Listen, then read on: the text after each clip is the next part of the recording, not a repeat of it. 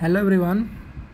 Today we are going to know when and why cystic hygroma occur and what it looks like. When does cystic hygroma occur?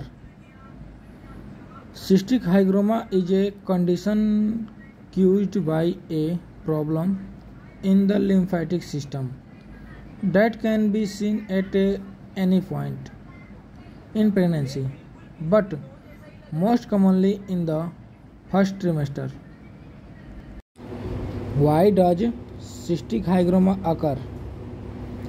Cystic hygromas are created when lymph sac and vessels develop incorrectly in the womb. Lymph sac start forming in the baby around the 5th weeks of pregnancy, where they first appears in the head, neck, chest and arms. What does a cystic hygroma looks like?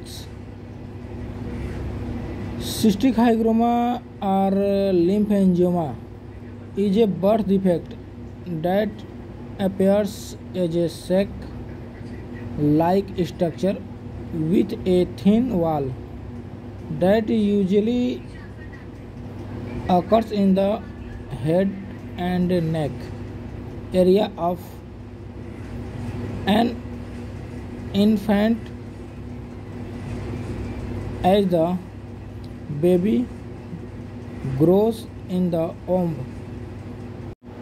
It may develop from fragments of substance carrying fluid and white blood cells.